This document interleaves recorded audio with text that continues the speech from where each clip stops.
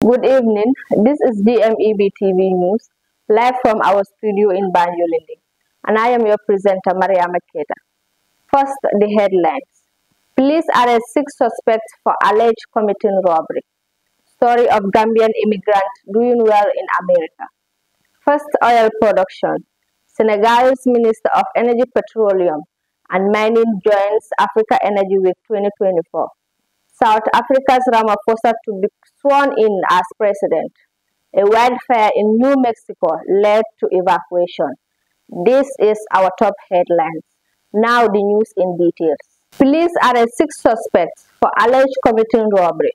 The aim of the press briefing is to update and as well enlighten the public of the new method of using taxi to rob people.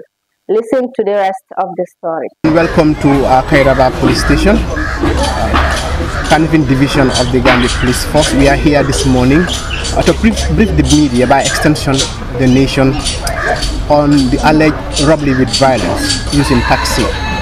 Of recent, the Gambia Police Force, especially during the Corridor Feast, have put in place a lot of modalities and operations to ensure that people living in the Gambia and Gambians enjoy their holiday in peace and harmony. And for this reason, the Gambia Police Force has all around been within, especially the Combo area or the Greater Banjul area, to ensure that the Corridor Feast is celebrated in that peace. However, we are aware that most people, especially criminals, would use this opportunity to take advantage of the circumstance and take advantage of the feast. For many people will be going out, leaving their compounds, and many people will be going out with their gadgets. They will be stealing and in criminal relation. However, the KM Police Division, headed by the Commissioner here behind me, Commissioner Samba Jao, and we have the Regional Crime Officer, Pate Jalo, Pateba, who are going to brief us. Pateba is the Regional Crime Officer, head of the CID in the region, will lead us into the briefing of the circumstance surrounding this alleged robbery as far as the investigation is concerned. What happened is the complainant Bainyas Ba and his friends from Abuko wanted a taxi to run their service for 5 days. They agreed with Abubakar Toure, the principal suspect in this case, who does not have a taxi but had a friend who had a taxi. He went to that friend and then the friend lent him the vehicle, as we locally call Siru, and then charged Bainyas $10,000 for the 5 days. He collected his friends and then arranged with the taxi driver, that is the principal suspect, who has already collected the taxi, and then they boarded the vehicle, and then they were in town until at such a time around 2300 hours towards midnight on the 16th. Not knowing this Abdurrahman, the principal suspect, had made an arrangement with his counterparts, also who are in town, that they should hire another taxi to go and ambush them, he and his passengers, at the place where the scene took place. As they made this arrangement, that team also, through the other suspect, Demba Jaju, who also lent a vehicle from his friend from Fajikunda, and then they also boarded that vehicle. They went ahead of them and waited for them along that mile 7 road towards Radio Gambia, as if their vehicle had a breakdown in the middle of the road. That's where they parked. Then communication was between them, now this Demba, and then Toure. As Toure and his passengers arrived, they stopped, as if they are just to find out driver to driver relationship, what happened? Then those of his counterparts in Demba's vehicle opened and then rushed onto this other vehicle. And then opened the doors and then sprayed them with paper powder into his eyes. That is the eyes of by Nyasba, the complainant.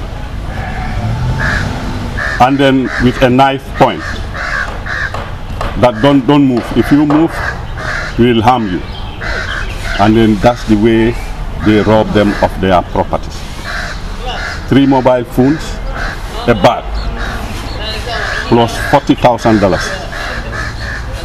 And they went into their vehicle and then drove away. Now Abubakar Toure, the principal suspect, pretending that he does not know them, now said, let's go to the police at Bakau police station. Before they arrived to the police, it was already on the 17th. That was on Monday. And the matter was reported. As the matter was reported, our able regional commissioner now make arrangement for a team to be formed, and then we followed the matter because it appears to be a very serious matter, robbery with violence, that we cannot just pay a blind eye to. With his coordination, he contacted me. I was at home thinking that probably my region is very safe because we are in Tobaski. He just called me, and then I realized that there is a job to do now. I called the in-charge Bakau CID, Buba Fall, Inspector Buba Fall, who also formed of his team, and then we went into the matter. As we start questioning this driver, Abubakar Toure, we realized that in fact he is part of them.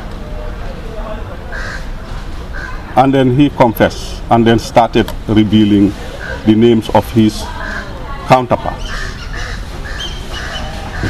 I contacted the regional commissioner, and then the task force were mobilized with the anti-crime at Kotu. We formed a team to search for them in town with the help of the principal suspect now, Abubakar Toure. He led us to Fajikunda or to any other area that we might find them. And luckily, we were able to arrest all of them. As highlighted by the regional crime officer, this incident happened early hours of the 17th. And I received the report immediately when the matter was reported at Bakau police station.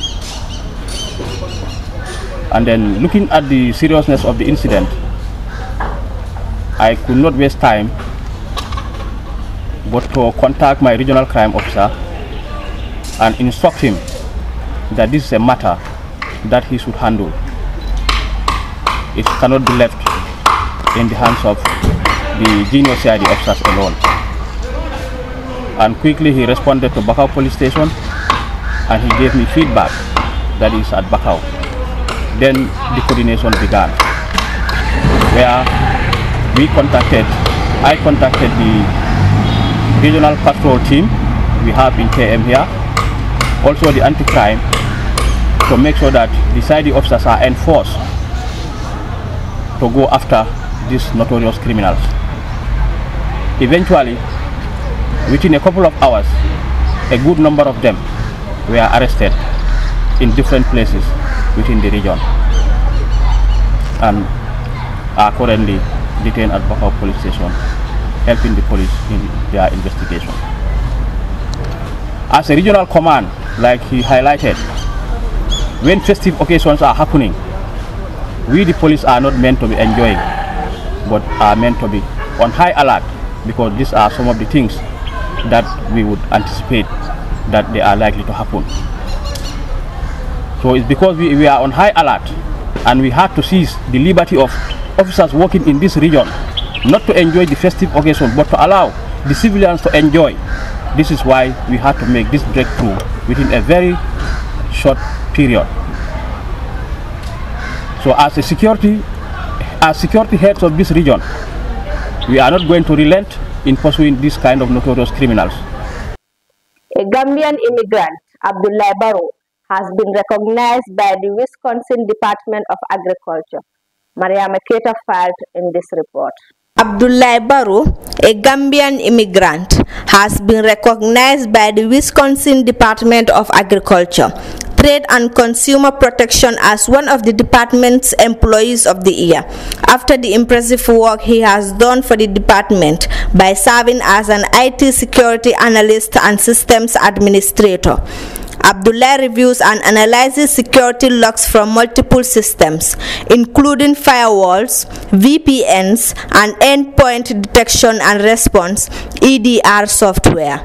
He ensures the overall cybersecurity posture of the network is secure and that systems are functioning properly.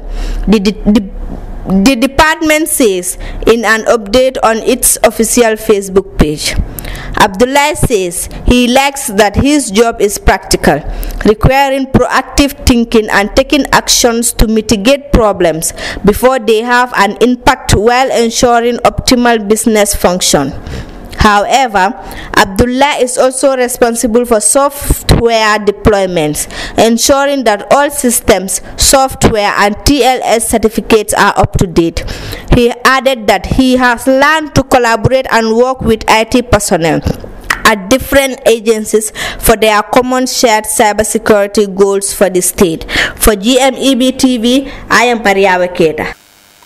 We will go on a short break and we'll be right back.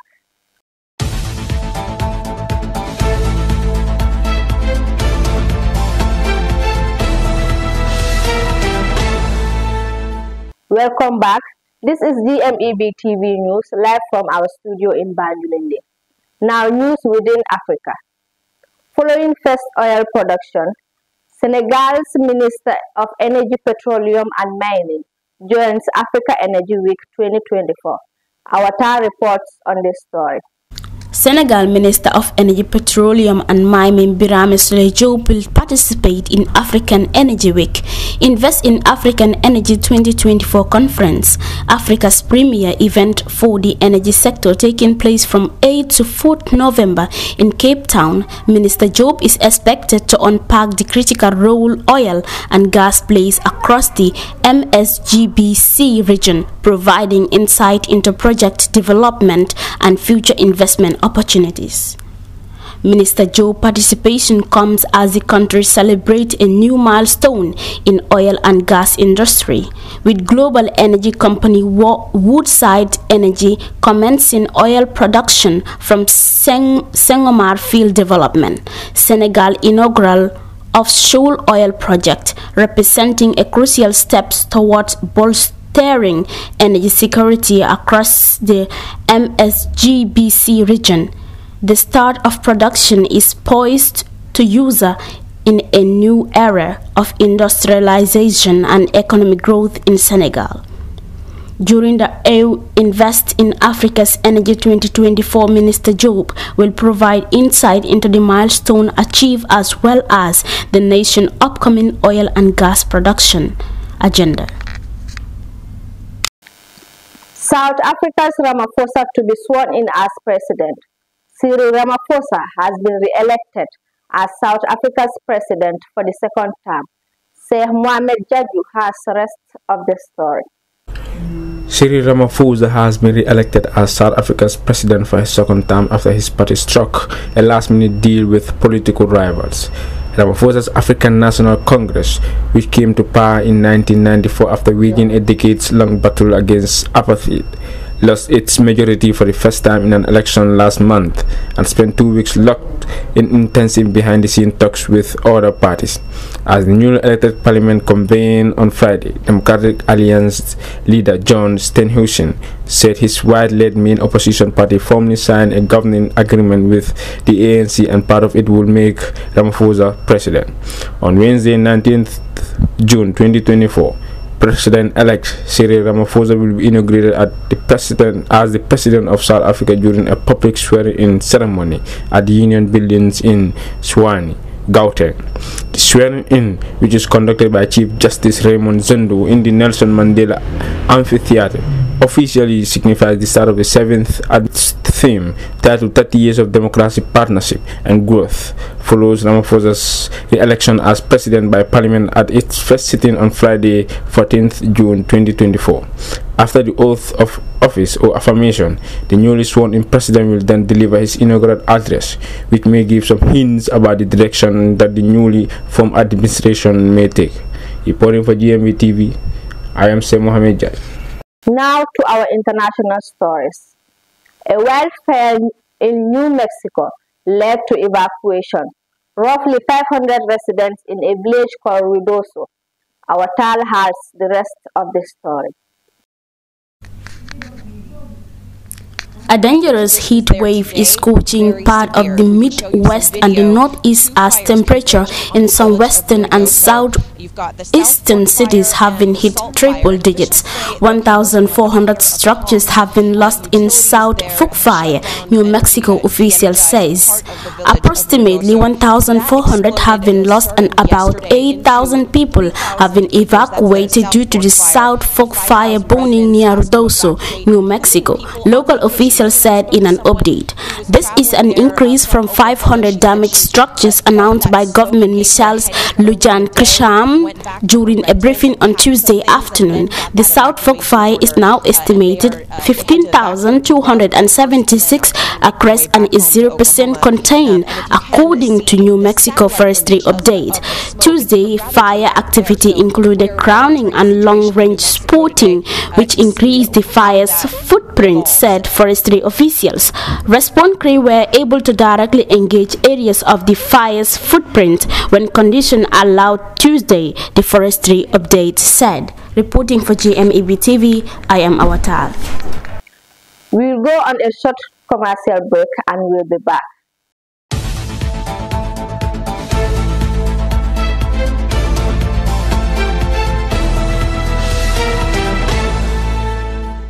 Live from our studio in Banjulinding. Moving on, now to our world of sports. Borussia Dortmund shows interest in Newcastle and Gambia Yankuba Minte. Sheikh Mohamed Jaju reports. Bundesliga champions Borussia Dortmund are reportedly interested in Newcastle and Gambian Yankuba Minte, according to Sky Sports German football transfer news specialist Florian Plennerberg. Borussia Dortmund is most noted for its football team that plays in Bundesliga.